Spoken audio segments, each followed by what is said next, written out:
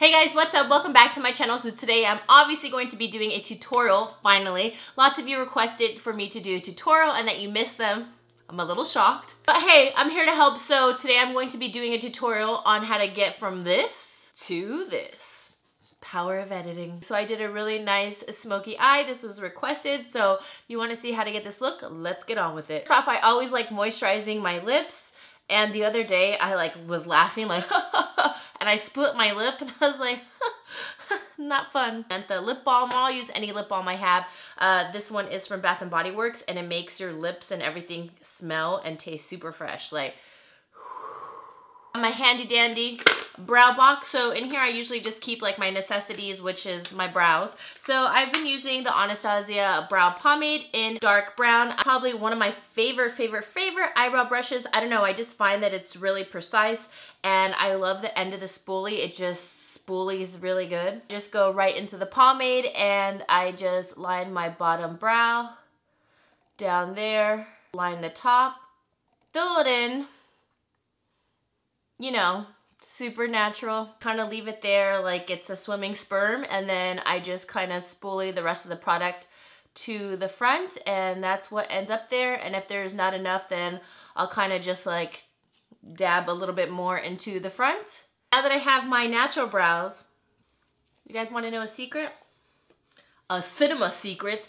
I've been using my Cinema Secrets right now as I go because my eyebrow brush was dirty, so I just spot cleaned it, and now I spot clean my concealer brush because all my brushes are dirty as hell. To clean up my brows, Maybelline Fit Me Concealer. I really like this to clean up because it's a really nice thin consistency. I'll just put a little bit on the back of my hand, and then I was using the Anastasia concealer, but that thing, sometimes it gets too thick and it disrupts my brow, and I've had too many brow moments where I had to just fix it and then it started getting gunky because you know when you, well, I don't know if you guys have done this, but if you put a little bit too much concealer and then it overlaps into the brow, that's not a good time. But this is so thin that it never does that and it cleans it up so fast. I really like using the shade Sand because I have the concealer and I never use it. I guess one day I just thought I could use sand to highlight underneath my eyes and I thought I was fair-skinned one day, but apparently it didn't work out and I wasn't. So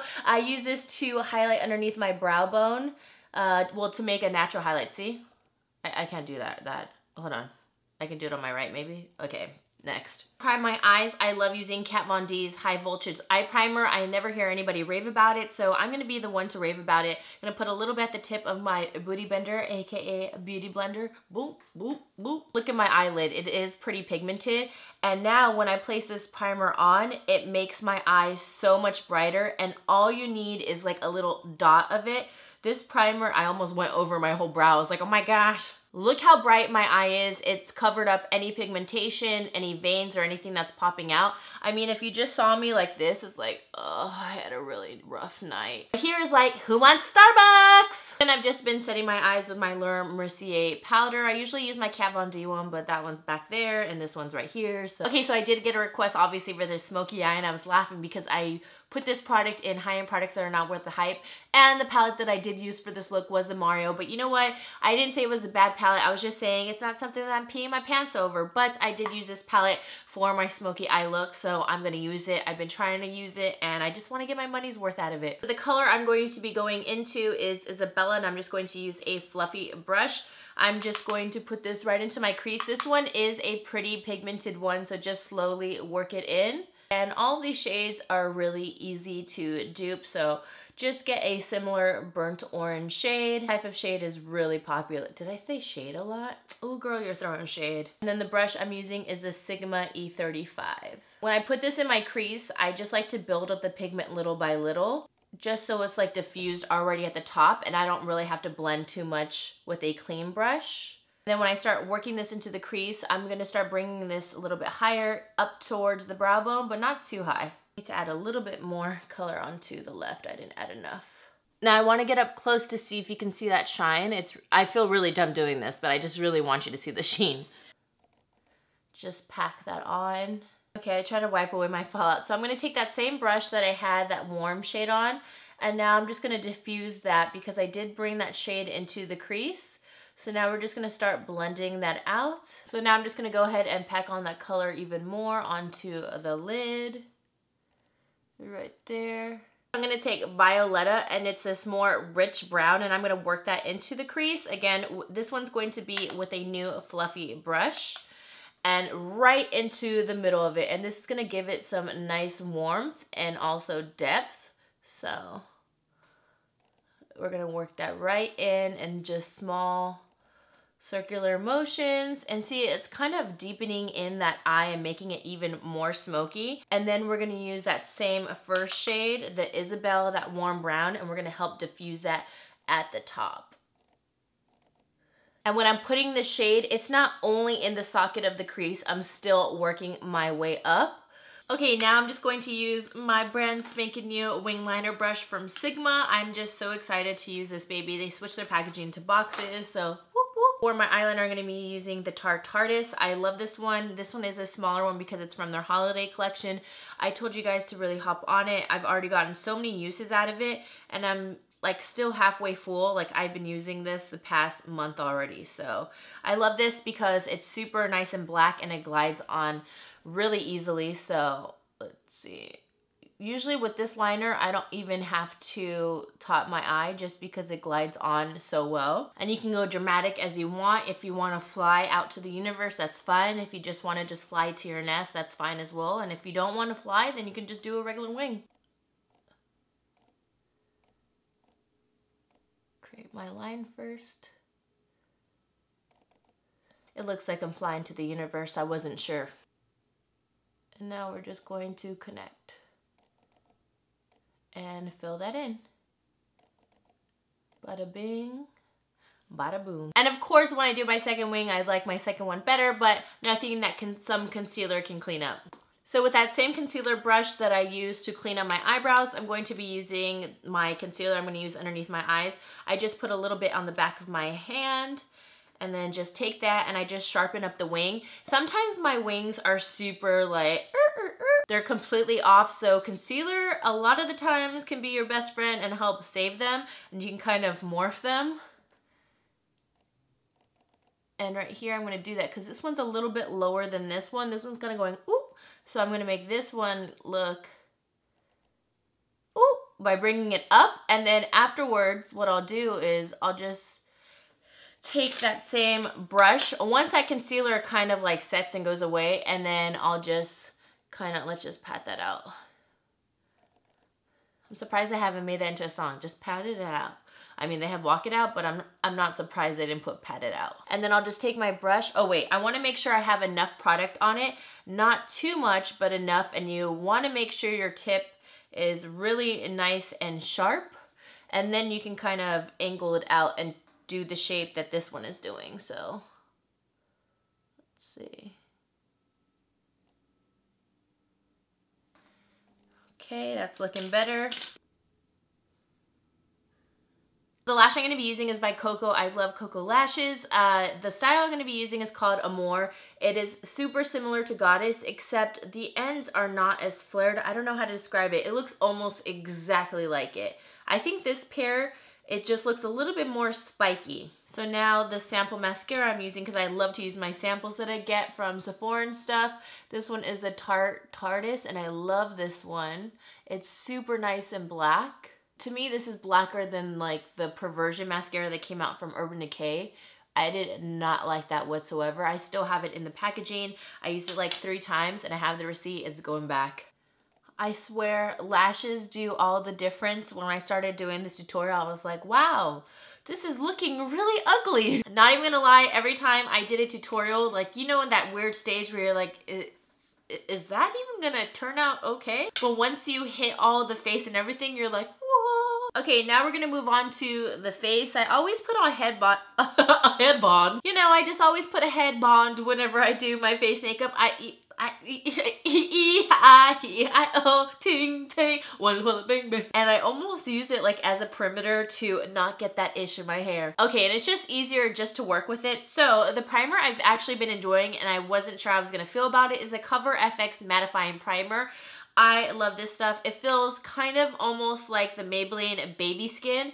this is what it looks like, and it's actually a really good primer. Will I say it's mattifying? Yeah, it actually helps subside my oils, but it's weird because I've never had a mattifying primer that has like that silicone feel, so it does feel in your pores, which I love. I feel like it's one that's helping mattify, but it doesn't dry out my face, because lately my skin's been more normal, and I know the Smashbox pore filler, that purple one, that one works really well, but it's just like too mattifying where my skin starts creating new dry patches when I didn't even have dry patches. And lately I've been getting so many compliments on my foundation, and the one I've been using the past week or two actually, is a Super Stay Better Skin Foundation from Maybelline. I am in the shade Pure Beige. This is in one of my top drugstore foundations. So I'm just gonna start bringing this all over, and I'm just gonna do a thin layer because I don't have any true redness going on or anything like that, and I have no friends on my face that want to party, so. And this does last all day. Do I have to blot within the day? Yes. Do I feel like it's good for dried skin gals? Yeah, because it's one of those foundations that I feel is like in the middle. If you prep your skin well enough, you're not going to get as much oils, and if you use proper primers. But if you have dry skin and you properly moisturize and prep, then you're going to be okay. It's like one of those foundations in the center. And then this is the time where I'll just pump a little on the brush and put it on the back of my hand again. And I always use the foundation shade that I'm using all over my face to clean up the top of my brows, because you can really tell when you use like a lighter concealer at the top. Now I'll just do the rest of my face, which is my forehead, down my eyebrows, and then wherever else. So I usually don't go underneath my eyes most of the time, because the more products you put underneath the eyes, the more chance you have for creasing and just more layers. So I try to avoid that. Yeah, so I just use a full coverage concealer anyhow, so it's not like that layer or anything is going to be doing anything. So yeah. And then say that I did want to use a corrector. I don't want to have foundation, then a corrector, then a concealer. That's just doing too much. Favorite concealer, which I've been using for the past month and a half that I've had it, or maybe 2 months, oh, I got really excited. Oh, but really quick, this is the Shape Tape from Tarte, and it is so good. It is full coverage, and I just love it because it's a full coverage concealer, but it's not that thick in consistency. Usually a lot of full coverage concealers, you'll have the consistency be really thick, and this is not. It's really nice and thin, and it's awesome.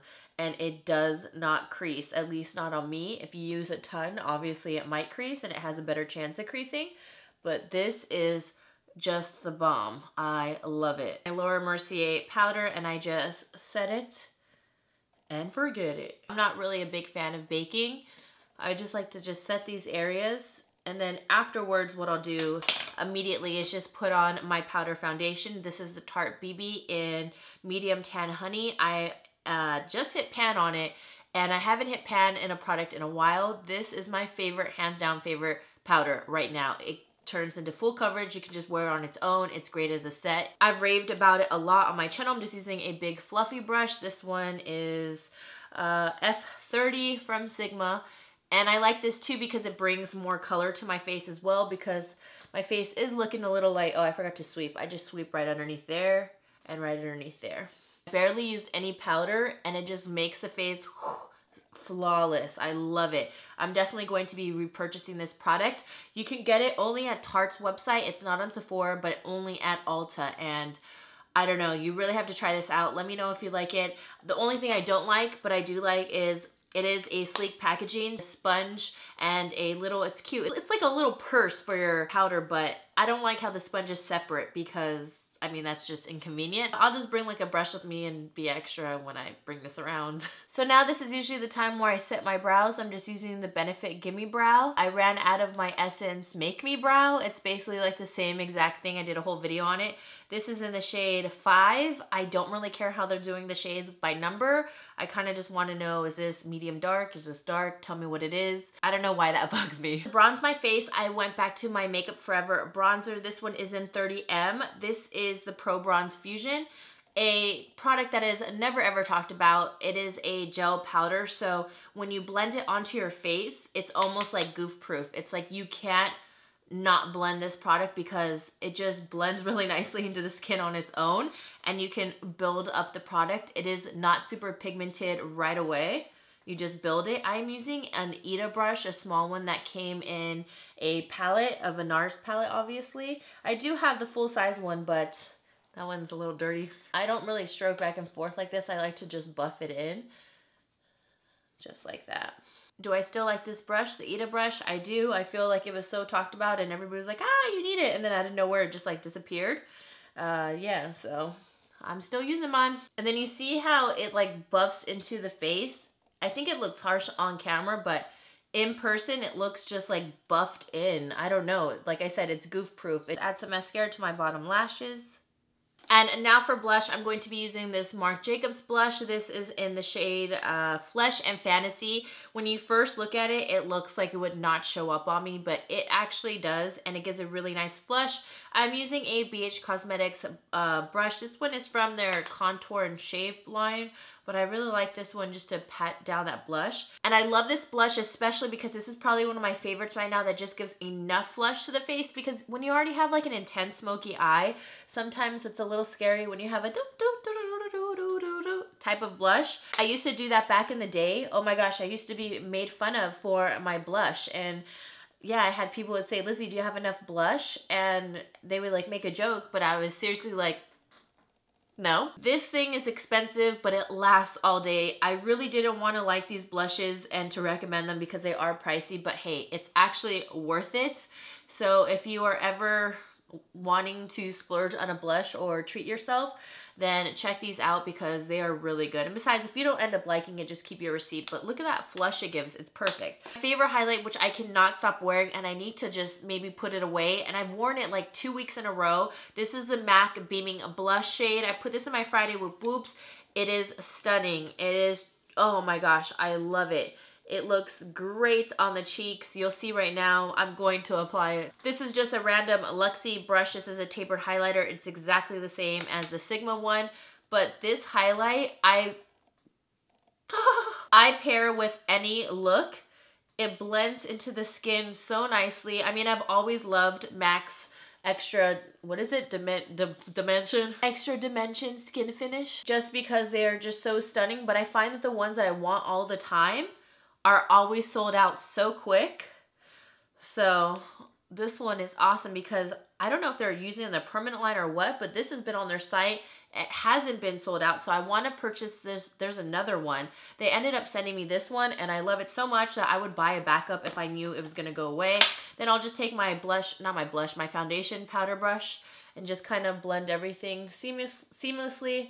You know, so it just blends in. I just kind of do a C motion because I like to glow like that. I'll put it down my nose, Cupid's bow. Oh, and lately I've been putting a little bit on my chin. Not too much. There's not that much on there though. But I'll do that too, just for like a nice little glow. But I've been loving, you know what you guys have been missing? But that highlight though. I haven't said that in so long. What's wrong with me? I don't know, I just feel like there's so many other people with great tutorials that I think that's why I feel discouraged to do tutorials. I like really wearable looks that may be considered basic, but I guess call me basic, but I don't think I'm basic. But I think my looks are nice. I just find that some looks are just so beautiful and so detailed that it's like, why would I even do my type of tutorial? And I feel like there's so many tutorials, so thank you for everybody pushing me saying that you missed my tutorials, because I did notice those comments. So let me know if you want more tutorials and I'll do them. I just feel sort of discouraged. I don't know why. Like I said, there's just so many, and some people just do the best damn tutorials. So I'm just like, so now for the lips, this is a brand new color. I picked it from the Sephora VIB, and this is Bow and Arrow from Kat Von D. And you wouldn't think this would be that pretty of a color at first, but when you put it on, it's like a really beautiful fawn nude. I love it. It's a very wearable brown, definitely appropriate for fall. And another shade that I absolutely love that I forgot how much I loved it until I did my recent video is Clara from BH Cosmetics. I love this shade. Okay, so the first shade I put on was Bow and Arrow. Now the second shade I love is Clara, and this one is from BH Cosmetics, and I love this shade. It is so stunning. So then this one is Clara, and this is probably as dark as I'll go with a smoky eye just because the eyes are intense. I don't like to get too wild with lip colors, but I find that this one just works a lot of the time. I don't know, I love these two shades. I just love Clara so much, and it just makes her lips just like, ooh. So I'm gonna put a poll right here because I'd love to know which lip color you preferred, if you liked bow and arrow, or if you like Clara, or the third option if you liked both of them. I happen to like both of them. I'm just curious what you guys think. That is it for my video today. I hope you guys enjoyed. Give this a big thumbs up if you want me to do more tutorials. I just want to say thank you for encouraging me to do them because like I said, I'm not the best artist out there. I never claimed myself to be a makeup artist, but I love playing with makeup, and if I can help you guys out, then hey, why not? Also, don't forget to subscribe to my channel if you haven't because it is free, $99, literally free. I'll see you guys in my next video, and I'll leave all my social medias down below, and I love you guys. Mwah! Woo-hoo!